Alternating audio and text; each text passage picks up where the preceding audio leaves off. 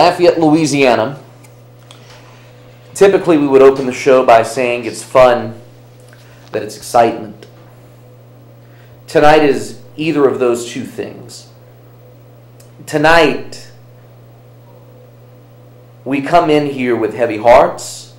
Tonight, we do this show in the shadow of an event that has consumed the city of Lafayette, all of Acadiana, and the United States for the better part of the last 4 days. Tonight, we continue the healing process following the atrocious events of Thursday night at the Grand Theater, just a couple of miles down the road from here. Tonight, we dedicate our show in honor of the victims of that shooting, including the two wonderful young ladies who passed away. Tonight, we open the phone lines to those of you who are watching, to those of you who need to get whatever emotion or whatever feeling you have off your chest, because Lord knows I'll be doing some of that tonight as well. Tonight, we will, I don't want to say try to make sense of all that would happen. I don't know if we'll ever be able to make sense of what happened Thursday night. But tonight, at the very least, we will try to allow some of the emotion to escape and have a discussion, how odd as it may seem to have that discussion now, about the events that took place last Thursday night at the Grand Theater. Good evening, ladies and gentlemen. This is 124 East Main. I am Ian Ozan, happy that you are here with us this evening. And again, I wish that we could be on a lighter note this evening. I wish that we could be a little bit more jovial this evening. I wish that we could be the usual jocular selves that we are here at 124 East Main, but the sadness, the somber tone that has consumed the city of Lafayette for the last few days is still above us, and hopefully soon it will fully be lifted.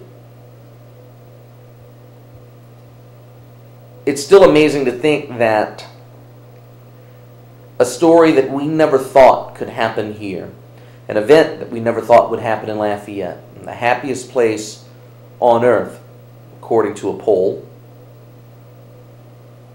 We never thought that that terror would knock on our door here. We hear about incidents of this type in other places, in Colorado, in major cities like Los Angeles and New York. We hear about attacks at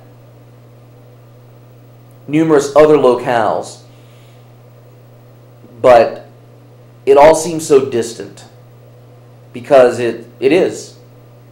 Because it happens everywhere else. And now Lafayette has become a target.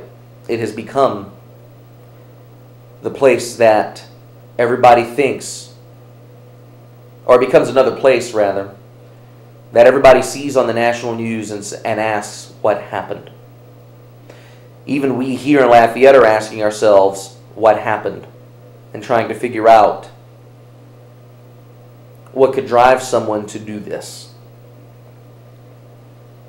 We may never know. We may never understand. We may never figure out what drove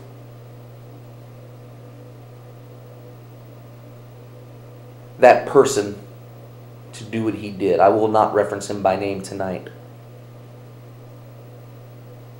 And I'm doing my best not to use some choice language to describe this gentleman.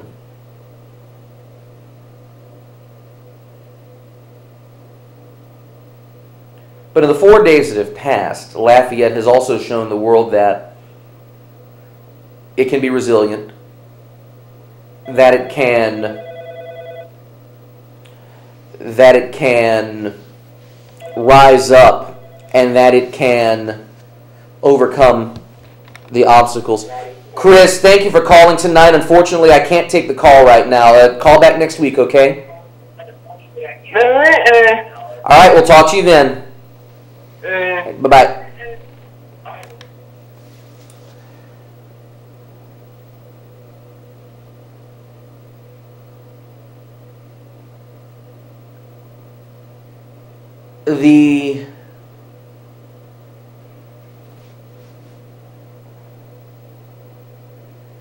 The fact that Lafayette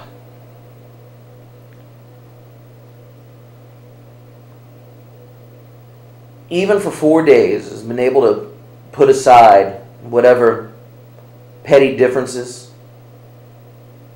the bickering, and the squabbles that we see on a daily basis on Facebook, on Twitter, on social media, especially on certain media Facebook pages, that for a short time, people could put all of that aside and channel their focus and their energy on uniting, on helping the victims and their families and raising funds and keeping a hate organization from Kansas from coming to Lafayette.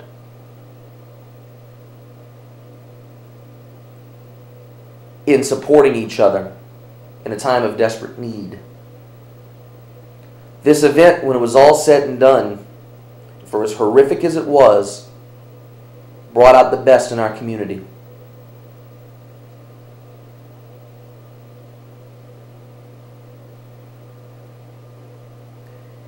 And in that, I guess we have some silver lining in all that happened Thursday night.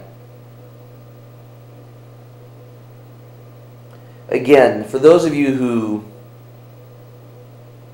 want to express what you're feeling, for those of you who have thoughts that you may want to get off your chest,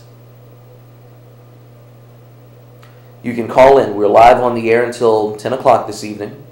The phone number is right there on your screen, 366-8951. That is the phone number. There we go. 366-8951. That is the phone number. You can go ahead, give us a call, and we'd love to hear from you this evening.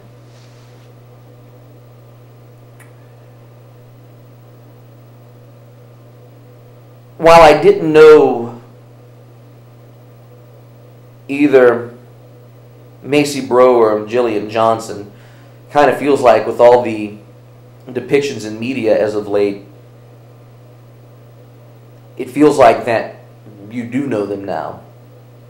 Macy, a student at LSUE, if I remember right, a radiology student. Jillian Johnson, the owner of Parish Inc., musician. As one local publication described her, a pillar of the business and artistic community here in Lafayette. Two wonderful souls taken from us much too soon. And it's a shame that we didn't get to know them for their further accomplishments, that we never got to know Maisie as someone who would eventually help the sick, and Jillian that until now her name was not known on a much wider basis.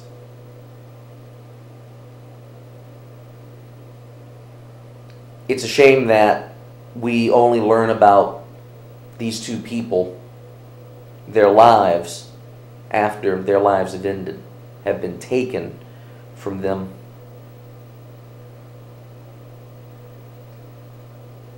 The other wounded, thankfully, for the most part, are out of the hospital. As of this morning, there were 2 left that were still in the hospital.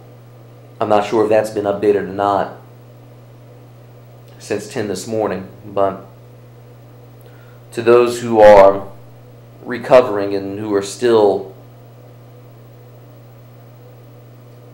recouping after being wounded, Godspeed to you.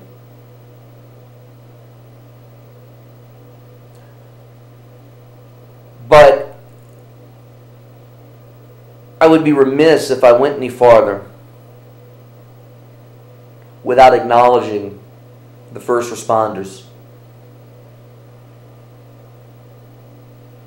Thursday night was hectic, to say the least, on all fronts.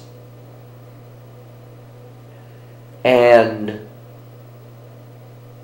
to the Lafayette Police Department, Lafayette City Marshal's Office, Lafayette Parish Sheriff's Office, Louisiana State Police, Acadian Ambulance, I believe Lafayette Fire also responded as well, and to anybody else that I may have missed in there who went to the scene afterward, especially Lafayette PD, who arrived on scene, if I remember right, with about a minute after the initial call came in. Kudos to each and every one of you. Thank you for the job that you've done. Thank you for making sure that nothing else happened after the fact. We'll get to that. We'll elaborate on that thought in a second. To those of you from Acadian Ambulance, thank you for helping save the lives you did. Thank you for speedily getting those who were wounded to the hospital. To the emergency room technicians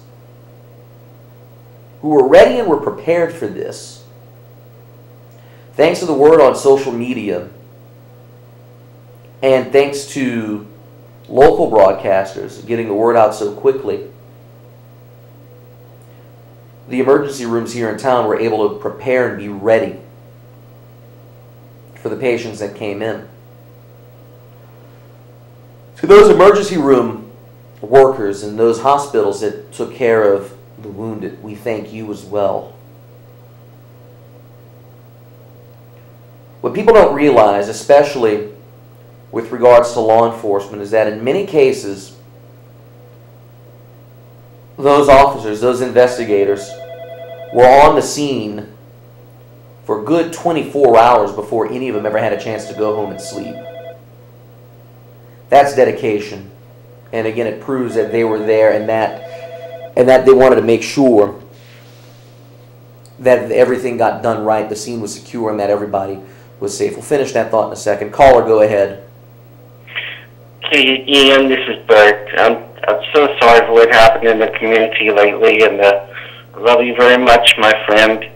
And I appreciate everything you do at the station. I enjoy watching your show.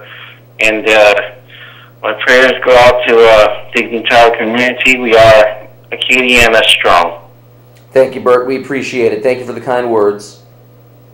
Yeah, I enjoy watching GMA in the mornings, and well, I'll just keep praying for you and for everybody else, you know. Thank you, Bert. We appreciate it. Sometimes we just don't understand why God would allow things to happen, but we will be strong. Indeed, You're welcome. we will. Thank you, sir. You have a good night. Okay. Right. Go Ice Skaters. Take care. Bye-bye. Bye.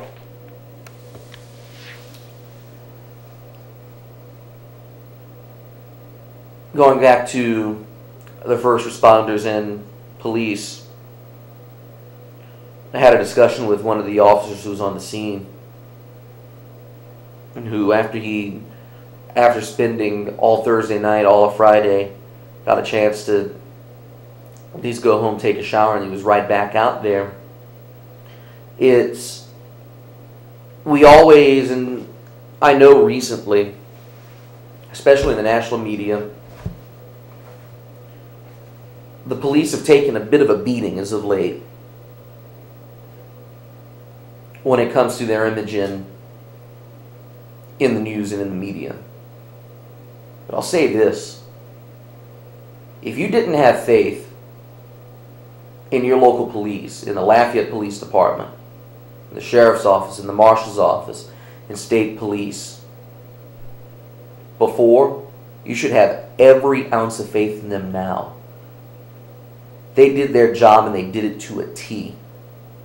Thursday night, Friday, and into the intervening days, and right now they're still doing a damn good job in making sure that information gets disseminated and trying to piece together what happened, and trying to find more information about the bastard who committed that atrocious act.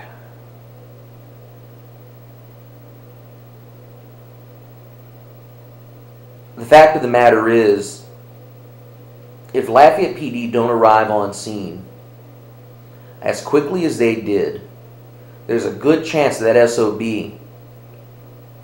not a good chance, he definitely would have left that movie theater, gone somewhere else, Lord knows where, and would have continued his rampage. And that's the scary thought, is that this situation could have been much worse. But because of the speedy response of Lafayette police in cornering him in that theater, he opted to take his own life, putting an end to his rampage.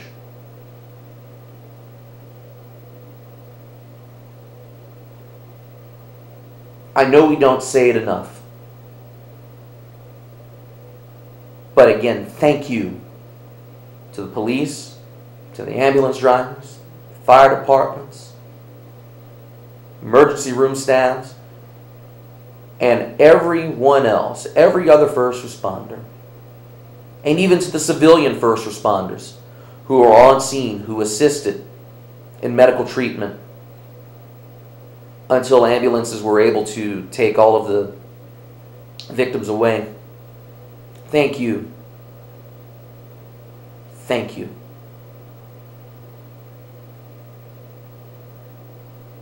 Now, getting back to the perpetrator. There are folks on social media, especially on Facebook pages of a certain TV station in town, who keep asking, why do we have to hear more about him? Why is Lafayette Police releasing more information about him, about his whereabouts, about what they found, about his vehicle, and other things of that nature? Why do we have to hear about the gunman? After all, he's caused enough damage. The man has devastated so many lives and has put a damper, for lack of a better phrase, on an entire city. Why do we have to hear about a man who came from out of town, took 2 beautiful souls, wounded several others? Why does he get the attention? Why do you not focus on the families, on the victims? Why do we have to hear about him? He's dead, is the question that comes up most often. And I sympathize with those who feel that way. You're right. That son of a bitch shouldn't get any more attention than what he gets. I wish we didn't have to talk about him either. I wish that he could roll away in the winds of history, never to be heard from or seen again. But unfortunately, in a case like this, that's not how it works. I wish it did, but it's not. From a media standpoint, to ignore what he's done, to ignore his backstory, and to ignore the issues that he had would do a disservice to the story, as well as to those who are trying to find out what led him to commit these horrendous acts. To ignore the details about his last few days, weeks, the last month, would be to shirk our responsibility to get to the bottom of this case. And that's the reason why Lafayette Police, why State Police, why the FBI and other agencies who are investigating this case are going to the media and asking those who may have seen him, those who may have recognized him from the places that he's been in Lafayette, or for that matter in Lake Charles and Baton Rouge, because we know he's been traversing up and down I-10. Those who may have recognized his vehicle, to come forward with any information as to where he may have been, as to his whereabouts, as to what he was doing. Because believe it or not, those last few days, those last few weeks, those last few steps can help investigators find out what his motive was, if there was a motive. They can help find out whether or not he had been receiving treatment for whatever mental illness he had. It can help police find out if he had, what caused him to choose Lafayette. And I think it's a question all of us want answered is why? Why here? It also can help them find out what his next target would have been if he would have escaped. Lafayette police, or at least according to a CBS News report, Lafayette police found a diary in his motel room in which he had the name of the movie, the name of the theater, the time the movie started, all written down in this diary. It would seem that he picked his location and knew what he was going to do. The question is whether or not police have found any other evidence to show that he had another location marked. Because again, all signs point to this person going elsewhere and continuing the carnage. I know it sounds strange to say that,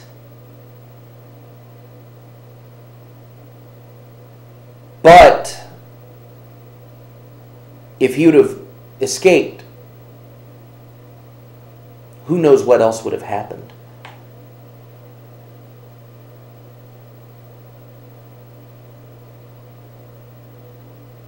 And in the days after, we've all wondered about how he was able to obtain the weapon, how he was, as someone who had mental health issues, who had felonies before, how he was able to obtain a firearm. It turns out the system has failed us, folks. There's no ifs, ands, or buts about it. The mental health system failed us, and the background check system that the FBI implemented failed us as well. Apparently, the suspect had been treated for mental illness. If I remember correctly, he was involuntarily confined in the previous decade.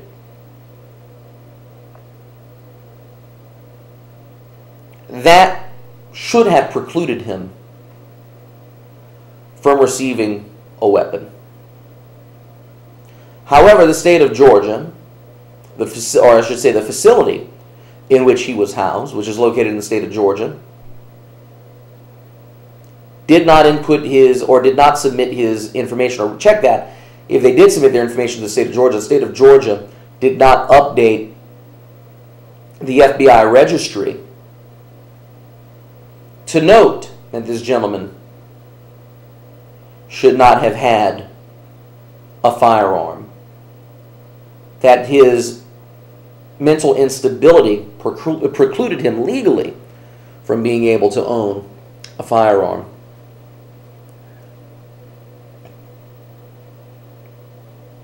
And it's a shame that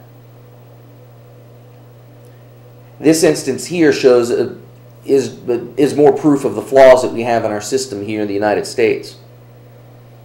The FBI background check system is great in theory. But unless a state takes the time, if state officials take the time, unless they take the time to input all of the data so that other states can have it there was no point in it. Our suspect purchased his weapon in Alabama. When the background check was run, his name did not appear. There were no flags. He was able to purchase that weapon. And it's because Georgia dropped the ball.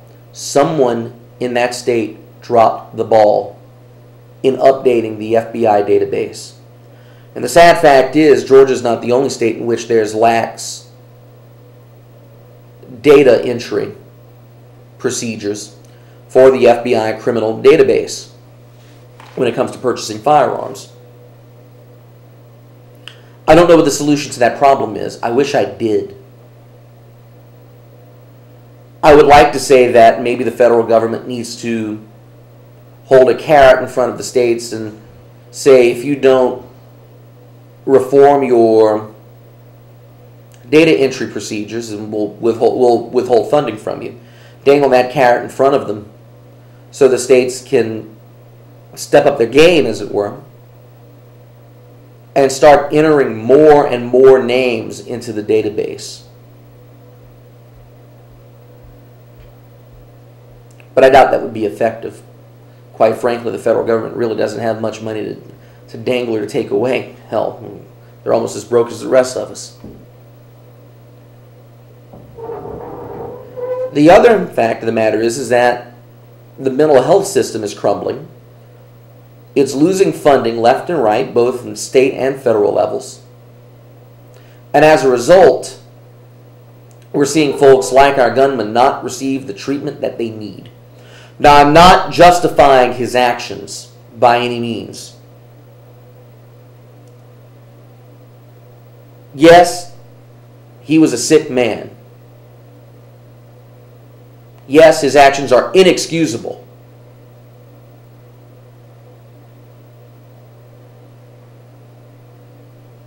But maybe, just maybe,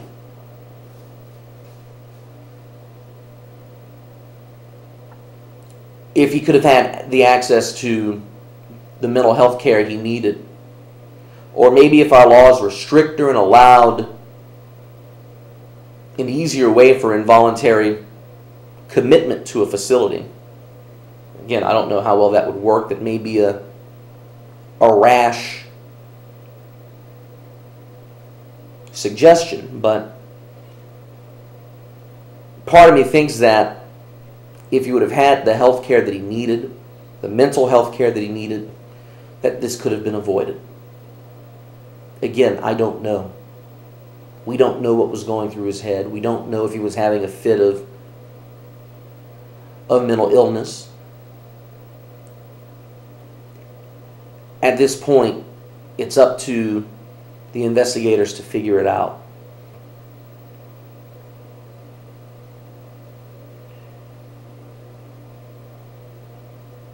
The other place where I feel that we've been failed, and we touched on it a second ago, with regards to the background checks is our gun laws in this nation. And I know people mentioned it, that some people attempted to mention it. Bobby Jindal was questioned about it Thursday night and Friday morning, and he accused reporters who asked the question of trying to politicize an event while the families were mourning. I know there are other people who have taken that same stance. Ted Nugent was one of them. He was in town on Saturday. Many of the folks in Facebook land took the same stance. A lot of the Susie Q's and John Q. Publics have mentioned it as well. But the fact of the matter is that this instance has to make and this, along with the two other shootings we've seen over the course of the last 2 days here in Lafayette, has to make us, at the very least, think that maybe, just maybe, we need to re-examine our gun laws in the state. I'll get back to that thought in a second. On the line right now, if my caller ID is correct, is Marja Broussard, the president of the Lafayette NAACP. Good evening, Marja. Good evening. I just wanted to make a comment and an observation. Absolutely. Go ahead. The response to the law enforcement response to the Grand Theater shooting was absolutely great. And I believe that the African American community needs to see the same response. Right now we have 4 unsolved murders. We've had shootings day after day, and the response is just not the same. You know, the Grand Theater, a lot of people believe that it galvanized our community and whatnot, and I don't believe that's actual fact. We see what the media has put on. We see our elected officials being at the forefront. We see that these law enforcement officers did come in, but the same thing doesn't happen when it's African American lives or black lives, and I believe that is something that needs to be seen in our community to show a true galvanizing of a community. That's my comment. Thanks for taking it. I appreciate it. Thank you, Marge. Appreciate it. I understand the point, and I see where you're going. And you're right. 4 unsolved murders in the city, if I'm not mistaken, this year. I'm not sure if that... No, let me not throw the Loop Street one in there yet, because that will just happen today. But I understand it is frustrating that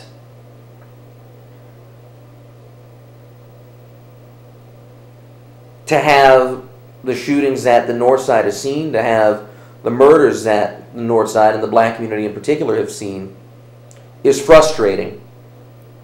And it is frustrating when there are no answers, when it seems that a lot of time is passing before anything comes of it. With that said, though,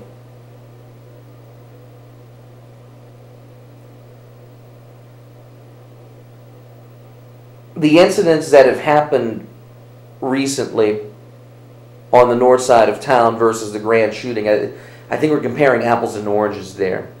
The Grand shooting, the response time was quick, and the first officers were there partly because, based on what I've told, I'm not sure the validity of this, but the person who told me this, I would imagine is accurate because he's in the know on this. There were several officers who were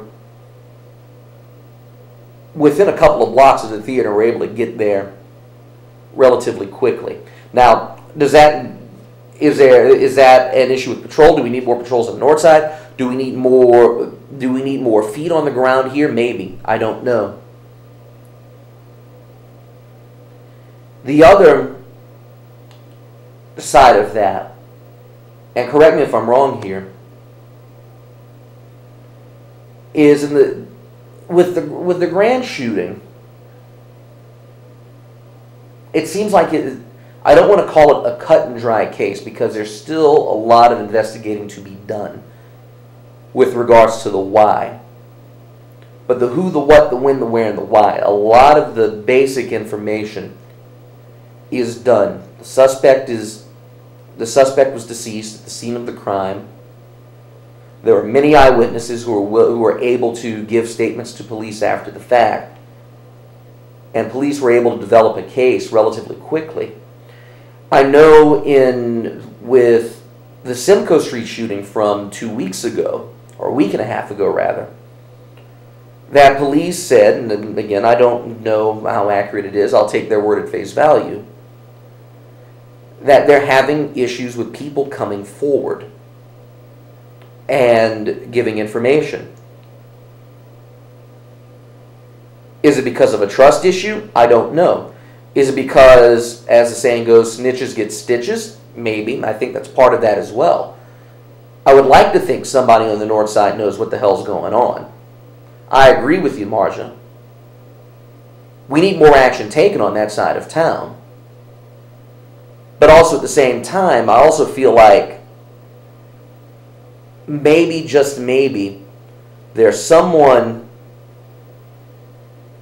who is on this end, and I say this end because we're located on at 101 Jefferson Street. We're right across the tracks in the Evangeline Thruway from where the Simcoe Street shooting took place. We're maybe 3/4 of a mile away from that site.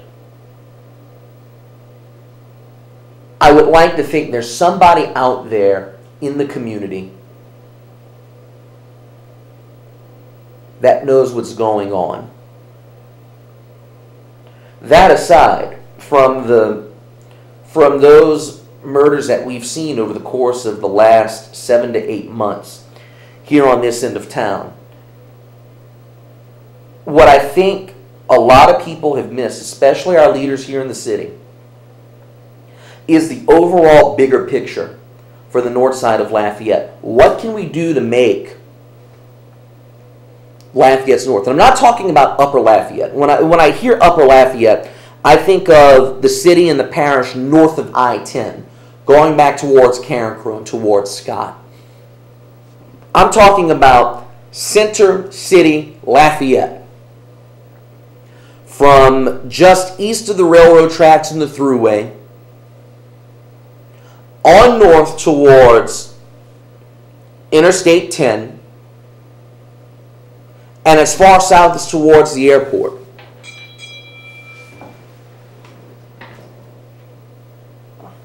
The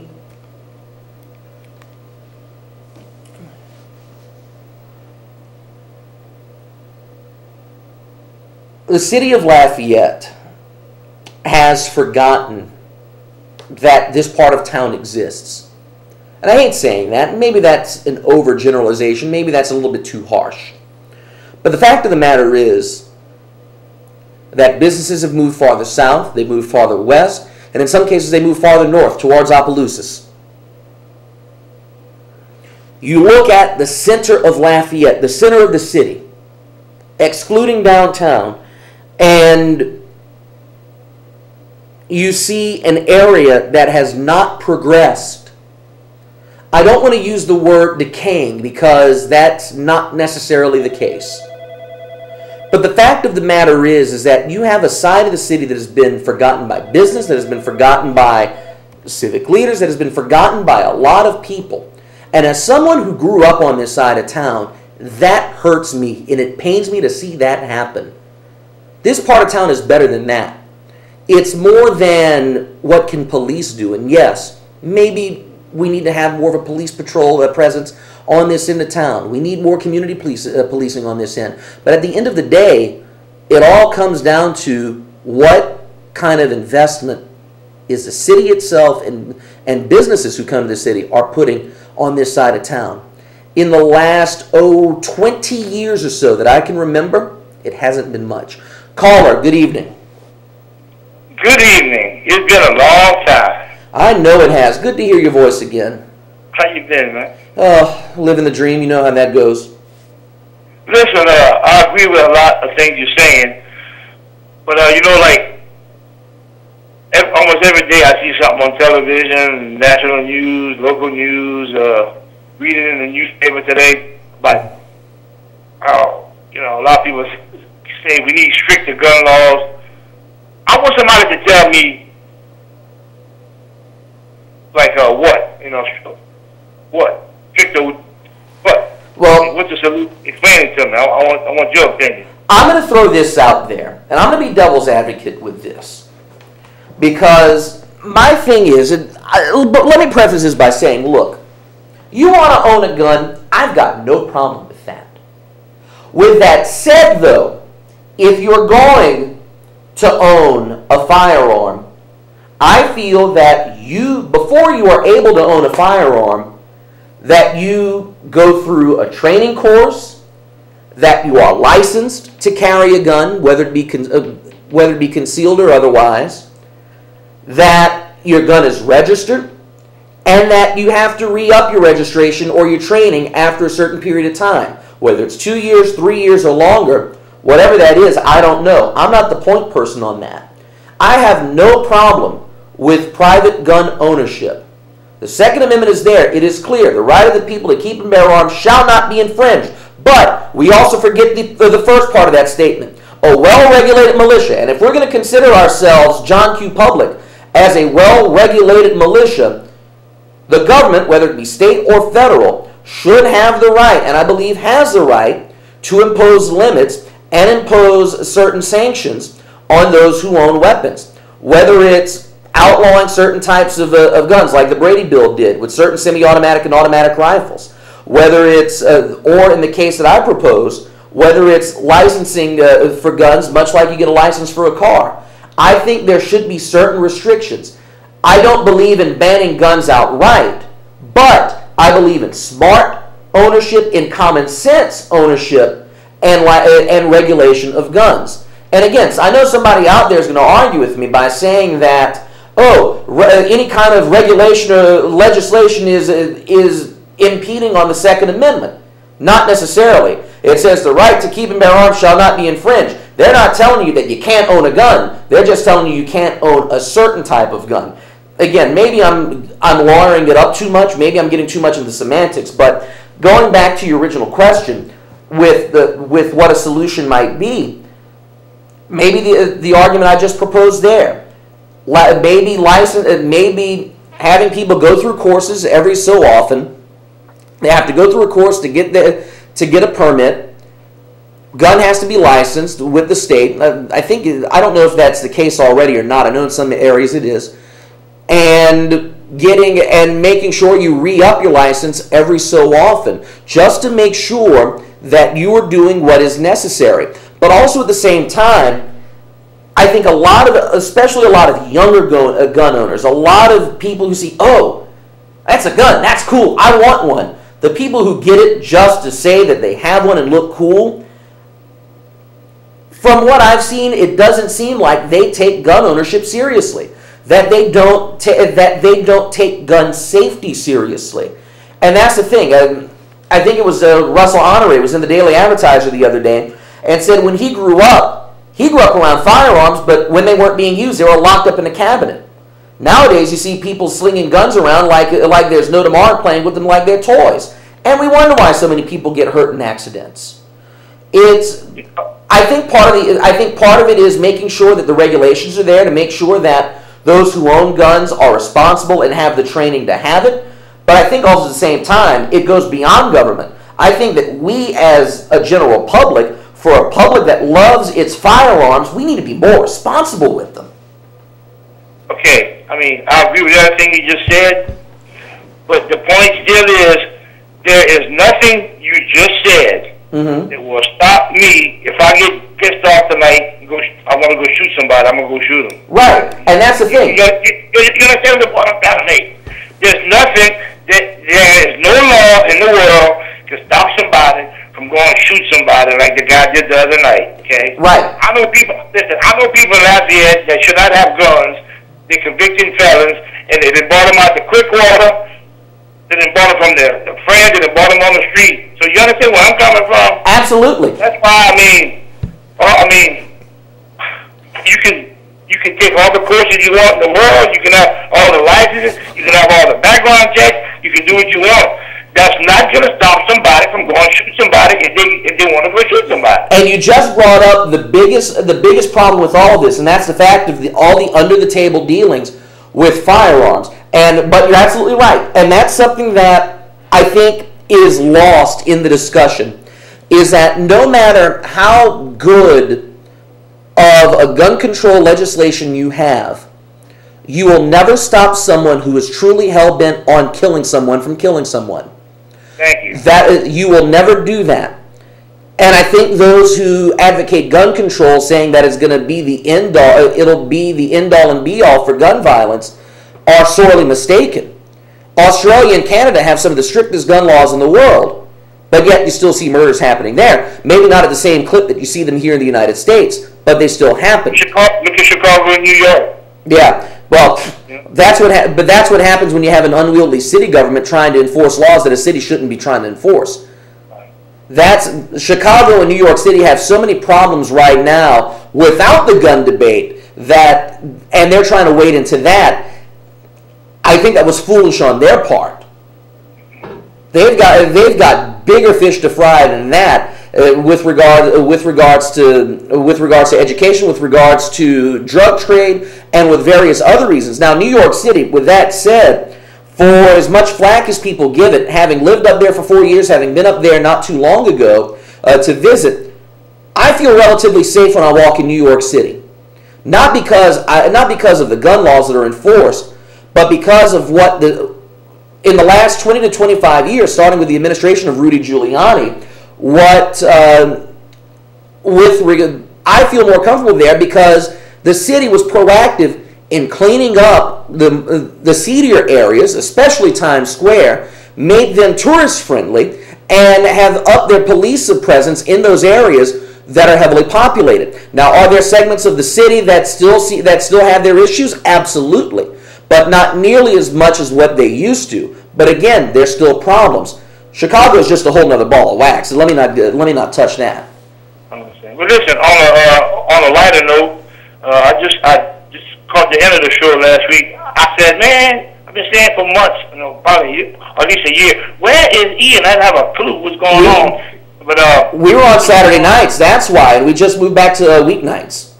Oh, okay. Then I was really disappointed that Mark left, but I'll say this: you took his place, so it's all good. Thank you. D's back, and I'll be calling you whenever I can. And I'm still gonna come meet you one of these days. That sounds good. I appreciate it, D. Take care, Ian. Okay, you too, brother. Bye-bye. I'm glad to know that D just didn't know we were on Saturdays. I was wondering, because we'd never heard from him when we were on Saturday nights. But I'm glad to know that he's still out there. I'm happy to hear from him. That just made my night. But and I'm glad he called in, because he was able to give me that platform to open the discussion about gun laws and gun reform. And of course, I'm not naive enough to think that what happened Thursday night will get the discussion going in Baton Rouge or Washington, D.C. The NRA's grip on the Louisiana State Legislature, as well as Capitol Hill, is greater than anybody can imagine. Unfortunately, we're going to hear our politicians continue to say, pray and we'll get better. I think Bob Mann put it best: if all you're doing is praying and hoping that the problem will go away, then you're in the wrong line of work as a politician. Good evening, Z. Hey, what's going on? Not much. What's happening? I've been missing your show. What you been talking about tonight? Really? You're going to call in 49 minutes into the show and ask what we're talking about? We've been... I've been away. I'm just running in the door and the last few minutes. Kyle, dude. We've been doing a lot of the Grand Theater, just getting stuff. I know you were talking about. I was listening to you talking about somebody with gun laws and everything. What was that all about? We went from a natural progression and wound up with the gun laws. And after the incident happened, Governor Jindal was asked by reporters on Thursday night. Not to cut you off, that's exactly what I was talking about.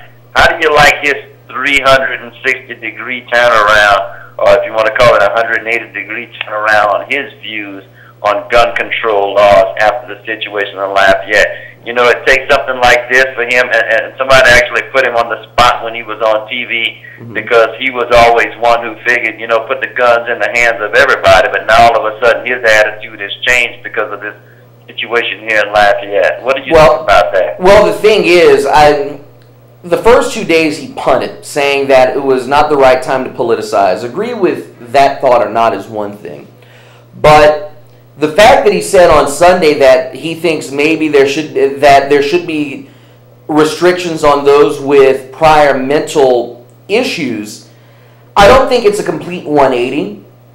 No. But with that said, his whole focus, and the focus of the Obama administration has been, of course, he's always been anti-Obama, but the whole focus is, the president has been stressing for a long time that we need to have stricter gun laws, especially pertaining to people like this idiot who went out and did what he did last Thursday. But, he has always been anti-Obama. Now, all of a sudden, when he's slapped in the face with the issues going on in his own state, he decides that, maybe we should have stricter gun laws. He does not fool me for 1 second. No, but it's a shame of what happened at Lafayette. And we do need tighter gun laws. But the fact of the matter is, anybody out there today can get a gun, and as far as screening people who are getting them, it's sad to say that people like him, they actually have, some of them are allowed to have, they get out there with better weapons than what our police officers carry. Yeah. And it's sad to say. You know, it's horrible. It is. Now, going back to the point with the governor and the stricter gun laws, like I said a second ago, I'm not going to be so naive to think that even if he said it, that anything's going to happen. Remember, the NRA practically owns the state legislature. Let's just lay that out there. But with that said, on a future edition of this show, I want to get Terry Landry and Blake Miguez in here to talk about it. Terry was the first. That would be great. That would be great. Terry was the first one to mention gun control. He mentioned it during one of the press conferences on Friday. Blake Miguez is a competitive shooter, a former contestant on the TV show Top Shot, and is now in the state legislature himself. I would love to have both of them on this show, and I may arrange that for in the next couple of weeks, to get them in here to discuss gun laws and what should happen in the wake of the Grand Theater. I thought about that earlier today. It was too late to try and get them in tonight, but I'm going to see if I can work on getting those two legislators in here, because if nothing else, it'll make for a hell of a discussion. Do you see a problem with metal detectors in the doorways of movie theaters? I don't, but I'm opposed to them for one reason. Not that it wouldn't make it safer. It would. But I'm going to the movie theaters. When I walk in the movies and I buy my ticket and I go in and sit down, I'm trying to escape reality.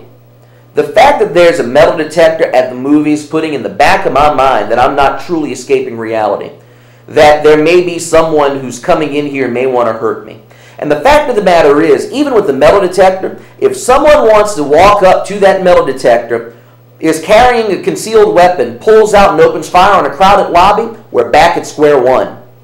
Not a damn thing has changed. The point about the metal detector is he's not going to get through there unless he's carrying some kind of thing that can get through the metal detector without being noticed, you know. And that's the thing. The whole point behind it is to make it safer, and, you know, you can have security there and whatnot. I mean, we do it with a lot of other events that go on. They do it at football games today and stadiums and whatnot. Why not in movie theaters, you know? I mean, my thing is, you got a lot of kids that go to movies, and I'm one who doesn't frequent the movies. Yeah. And I haven't done it for years, mainly because of the fact that the noise that goes on and some of the distractions. I'm one who's easily distracted, and before I go to a movie theater, I prefer to watch it, wait for it to come on TV and watch it at home, because I'm one who's easily distracted, and sometimes you might miss one line that'll keep me from finding out what's going on. I know you got to get off pretty soon, but the point is, I think as long as it saves somebody's life, then hell, go ahead and do it, because today we're not dealing with normal individuals.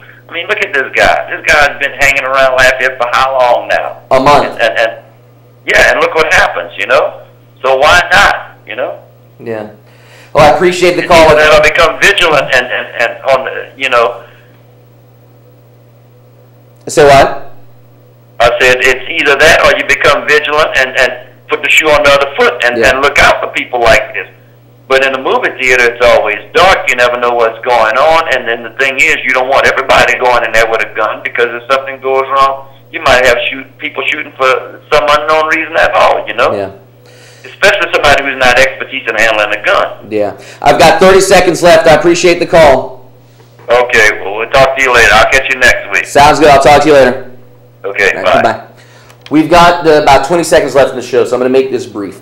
Thank you for all who called in tonight. For those of you who have been rallying to help the community, thank you. For those of you who want to make a donation or want to find the various efforts that are making donations to the victims, KATC.com has a full list. And speaking of KATC, I made a mistake of reading the comments on Facebook earlier with some of the other stories, and it looks like people are going back to the same old tricks of race baiting, of calling people names, and we're getting divisive again here in Lafayette, folks. It's been 4 days after the shooting. Let's not pull that crap. It's too early. We should have learned our lesson already. Let's stick together. Let's be Lafayette strong, and let's do it for longer than 4 days, folks. Come on. We're better than that. Until next week, folks, good night.